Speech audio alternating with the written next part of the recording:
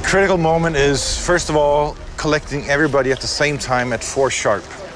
Driving up, meeting the MC police at the bridge and having everybody drive together. The main thing is, can we all do this together in the same speed without any accidents, without any cars stalling in the middle of the bridge, without any unsmooth situations. That's the main thing, is that this has to be so smooth, and everything is set up to be smooth, so we just have to make sure that it does go super smooth.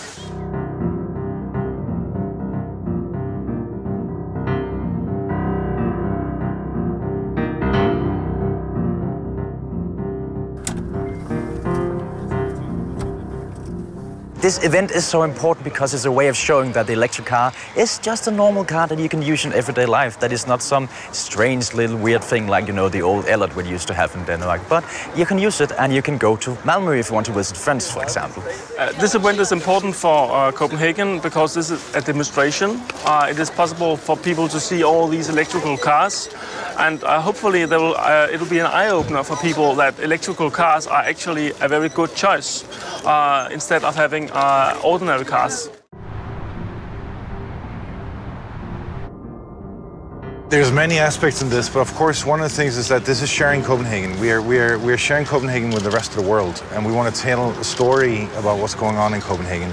And Copenhagen is this climate capital of Europe, and by gathering all these electric cars, we're able to say they're here.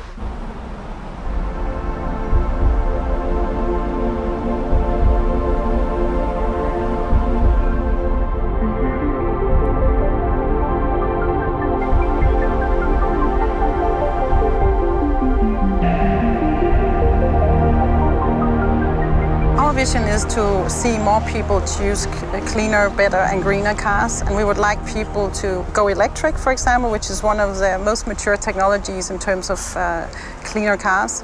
We would like people to get easy access to drive their electric car, and to drive an electric car you need electricity, and we're building infrastructure, e-mobility services in Denmark and beyond.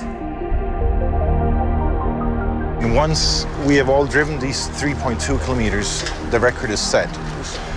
Once it's set, we come back here, and then we, in color coordination, will be formatted into a long, big spiral with all the cars set up in the middle of here. And then we're done. And we've set a world record.